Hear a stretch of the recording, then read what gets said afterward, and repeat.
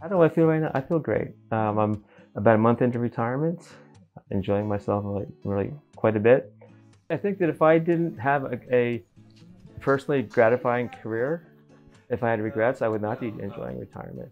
I was passionate about teaching, and I wish I hadn't used that word because I think it's way overused. I felt I enjoyed it very much. It was very meaningful to me. So in my quiet hours, I would spend time. I would think about students, think about courses, ideas for track.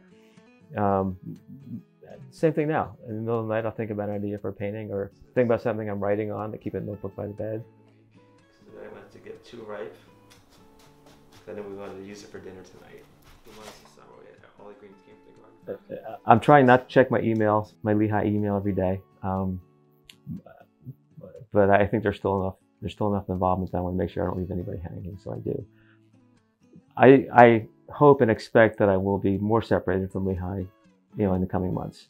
Um, Not that it's a bother, but I just really want to focus on these things that I'm doing. My plan is to write every morning for 3 hours and paint in the afternoon every 3 hours. In painting, I just want to find out what I can do. Like where it's going to take me, and also what I'm capable of. Right now I'm just stuck on animal faces. You know, um, and there's just something about just looking in the eyes of a creature like that gorilla, or this snow leopard that there's a mysterious connection there. It's also about stirring the pot in the viewer a little bit.